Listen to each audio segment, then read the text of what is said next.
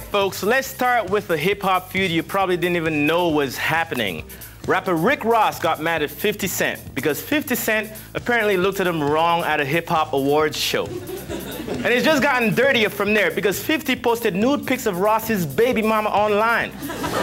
So Ross fired back, trying to call 50 some nasty gay-related names. This, of course, offended the gay community, so Ross apologized, saying, and I quote, "I heard I offended the homosexual community. I sincerely apologize. And just to let the gay community know how sincere I am with my apologies, I'm offering and willing to do a record with an openly gay artist." Such as 50 Cent.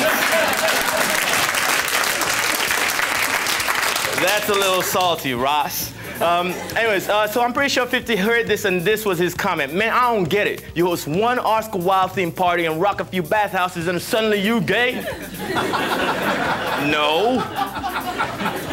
Anyways, some big movie news happening. HBO is making a movie called A Special Relationship. It's all about Bill Clinton and Tony Blair back in the day and how Monica Lewinsky almost wrecked Bill's political career.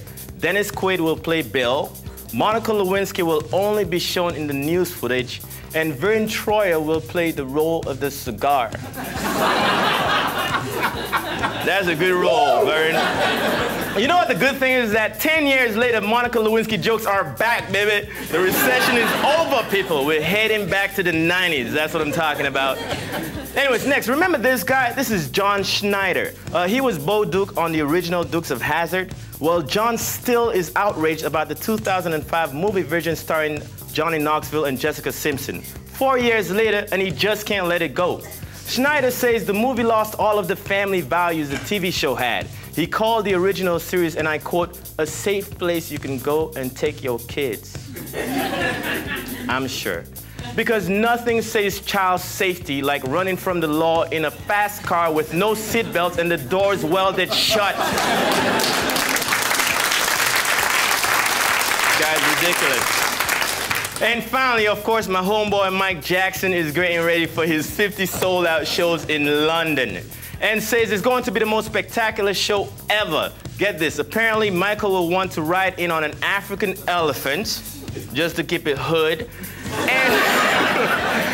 and this is the crazy part, and have panthers in gold chains, on gold chains. This is ridiculous. By the way, Mike, your good buddy Roy from Siegfried and Roy called, and this was his message to you.